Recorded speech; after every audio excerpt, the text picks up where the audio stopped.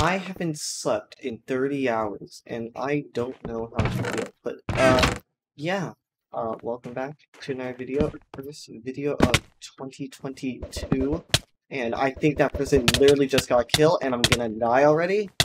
Yeah.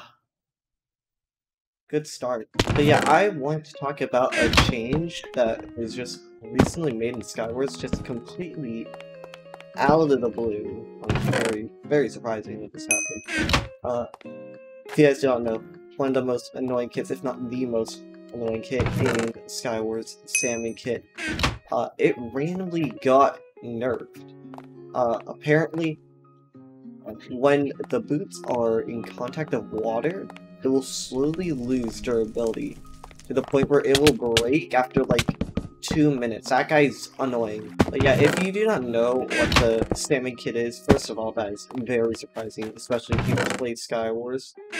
And second of all, it is a kit that gives you basically Death Strider boots, pioneered by SlashCrashCup himself, the legend. Basically, what you would do with this kit is that you would go place water quite literally across the whole map, like literally the whole map, even below the map and everything, and wait until people got so impatient they jumped in the water, and that's when you just... Oh my god.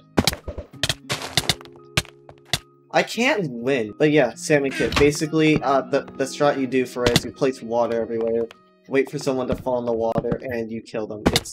It's very annoying, probably the most annoying playstyle in the game, but we only allow SlashCrash. Basically, Salmon kit, main strat, you just place water everywhere and wait for someone to fall in, and you kill them. Probably the most annoying playstyle in the game. But yeah, that's just the way it is. I'm probably gonna die right here because it's literally me. Oh wow, just kidding. That guy just really was in the mood to place blocks. This guy really wants to win. But yeah, today there was a But yeah, today there was a change, which was very random out of nowhere. Apparently, and I've tested this, when the boots get in contact with water, the Death Strider boots, it slowly will lose durability. I think the way I'm not 100% sure if this is like the correct numbers, but in normal mode it's 1 durability a second, and in insane mode 5 durability a second. So that's a lot. But yeah, will that kill the Salmon kit? That is my main question. Because I know a lot of Gold Pursuit players like going Salmon kit and ruining people's day. They had a whole Discord based on annoying high scores, including me, apparently.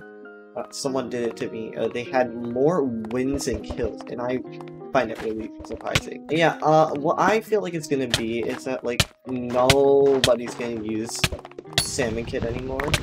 That's not... Give me more time to speak. Yeah, I feel like no one's really going to be using Salmon kit anymore. I feel like it might actually just become a dead kit. Maybe only Slash can use it, because, you know, it's Slash, but who knows. But yeah, I'm kind of glad it got a nerf. It was really overdue for a nerf, in all honesty. This guy's actually going to kill me. I'm trying to just, like, talk.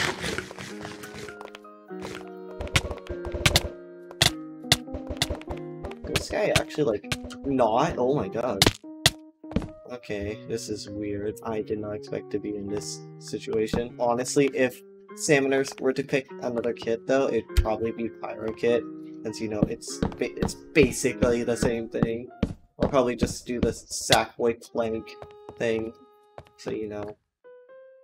Not sure if that's a good thing or a bad thing. I think it'll be slightly less annoying than the Salmon kit method, but you know, it is what it is.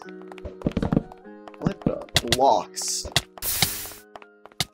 And all that to get 1 tap. And yeah, that's all for today's video. I know it's really sporadic, just very all over the place. But yeah, if you enjoyed, leave a like, subscribe, and I'll see y'all later. Peace.